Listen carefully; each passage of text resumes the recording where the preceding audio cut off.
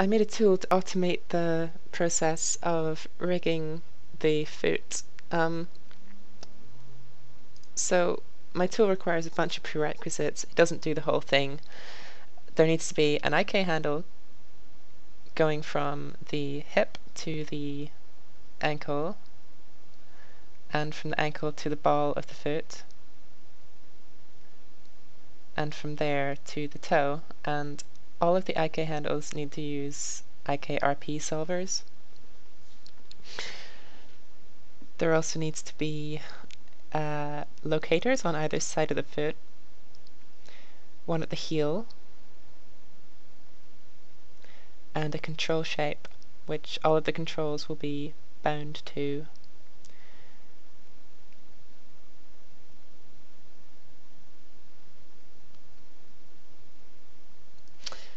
So once I've set all of these, just by selecting the one that I want to set it to and then clicking the corresponding button,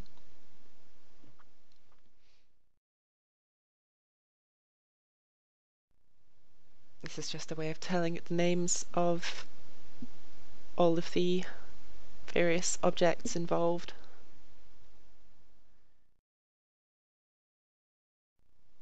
And the current side indicates what suffix to put on the end of any objects that get created during the process. So we can run it now. We're ready to go. And that's it done.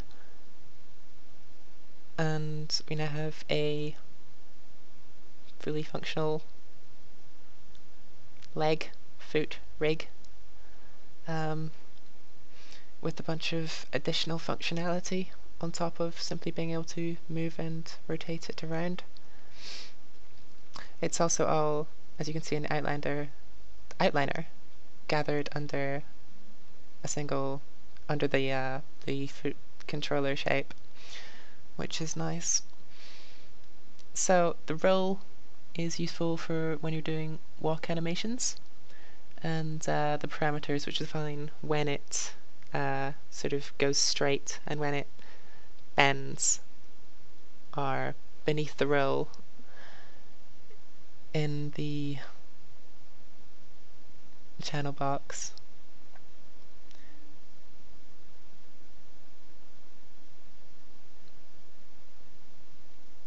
There's also a tilt, which tilts the foot from side to side,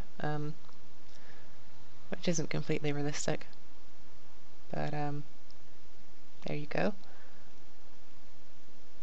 Lean is a less extreme version of that, and toe spin spins the foot around the toe, and toe wiggle just wiggles the toe up and down.